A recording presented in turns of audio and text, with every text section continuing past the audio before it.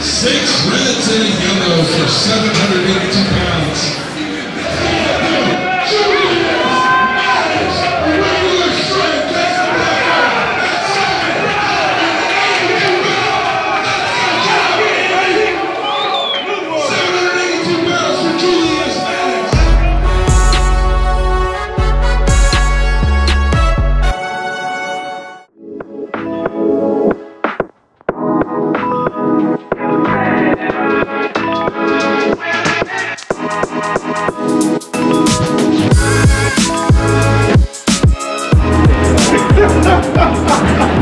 By the way, guys, this is John Mack, strongest guy, pound for pound, 198 class and 181 class. So technically, he's stronger than me if we go pound for pound.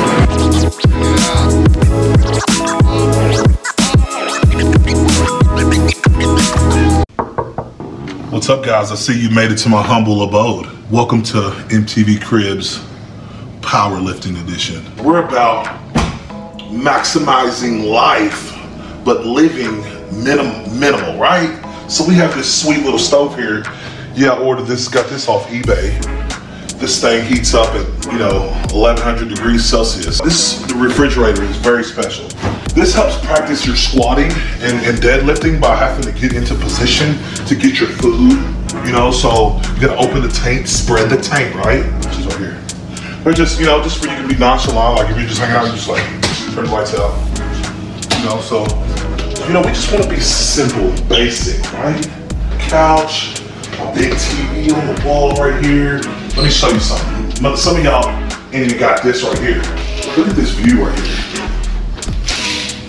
We got Beverly's house right here. Beverly makes some biscuits. I'm gonna show you where the magic goes down. See how I got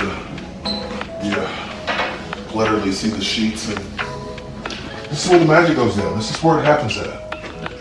My bed, this is made out of, it's lacquered in sassafras, and it's made out of gopher wood.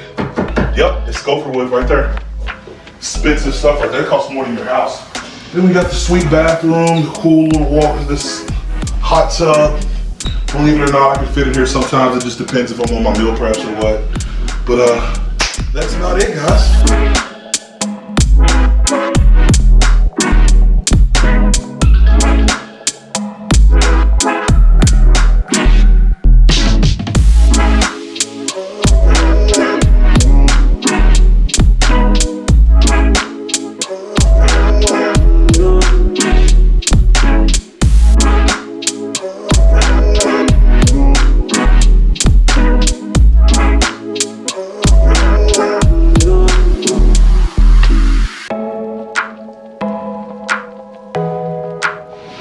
Looking at this menu right here, it's like pure greatness.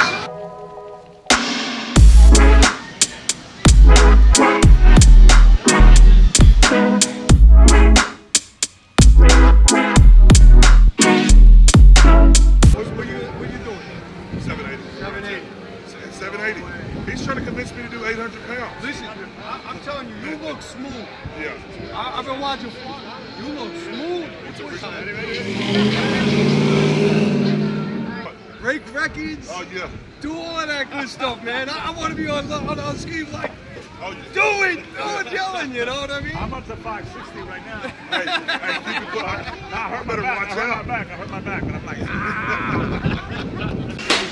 What's up, guys? Today's the day.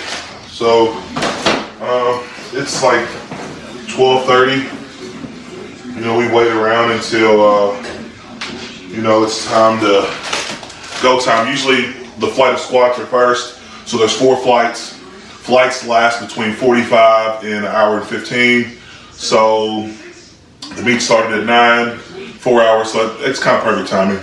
Gotta bring turkey sandwich. Gotta bring a turkey sandwich. Just this in case something goes wrong. Throw that in the bag. We got some Pedialyte. Throw that in the bag. About to log out of social media while I'm in the car. Just because people just, how it is, they want to blow you up. They want to wish you good luck, but a lot of times it's overwhelming. So, guys, get ready. New all-time world record coming soon. We're about to make it shake. You heard it first.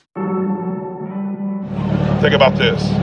In 2013, I just got into rehab and I was basically homeless. I didn't have a job. I had 2 kids at home. I never knew how to be a man. I never knew how to take care of responsibilities. I was just like a child, you know, and at one point I was doing this powerlifting thing and I had a full-time job, 2 part-time jobs, and I was maintaining a family life. I could have gave up I don't know how many times. There's been many times I wanted to give up. If you even think about it, I'm sure every person in a place of power or a person who's trying to better themselves and that have faced some sort of resistance has at one point in their life thought about giving up. But it's those who are willing to go the lengths that it takes to better themselves, those who are willing to sacrifice sleep, who are willing to sacrifice the nightlife, the parties. It took a lot of hard work, blood, sweat, tears, definitely tears. I can remember in 2018, when I going into the gym, there was days where you probably wouldn't be able to tell because I was sweating so much, but literally tears was running down my face because I was ready to give up. I was at my wit's end. Me and my wife weren't on the same page, especially balancing being a dad, taking in our nephew when he was only 6 months old because his mom wasn't able to take care of him. So all these things that I went through a point where the doctor told me that I would never lift weights again. I would never lift weights again after the box jump in 2018. I wanted to better myself so much that I was willing to do whatever it took to get to the next level. And today is a product of the hard work and dedication that I put in over the past 8 years, guys. 127 pounds for his opening bench press. To give you a little perspective, this is the all-time world record 2 short years ago. And it's possible. It's possible for you to achieve your dreams. And it doesn't mean you're going to be a weightlifting champion. I'm talking about whatever facet in life that you want to go down and what type of person you want to be, whether you want to be a doctor, whether you want to be a lawyer, whether you just want to be a great dad. Just being a great dad or a great husband, that's a part of it.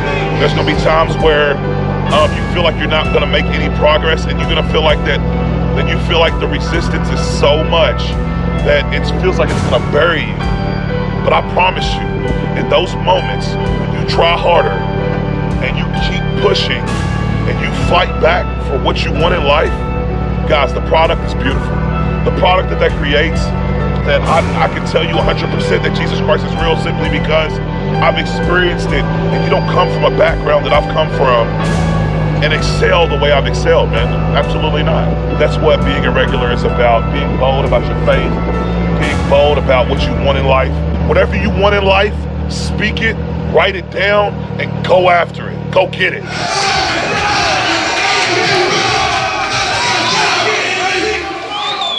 782 pounds for Julius Maddox. Let's go,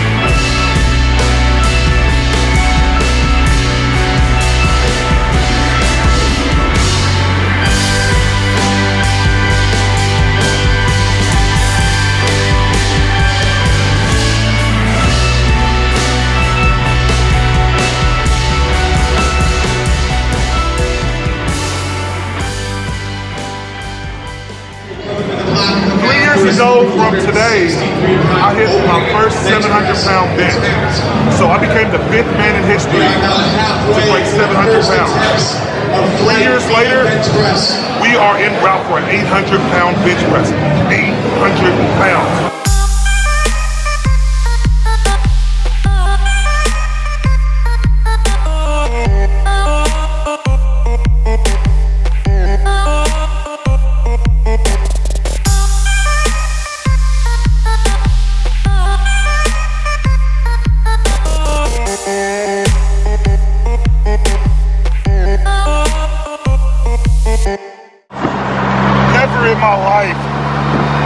know I talk about this all the time, but just my gratitude for life and just to be able to experience life at this magnitude, it's crazy, man. It's crazy. I love it. I love it.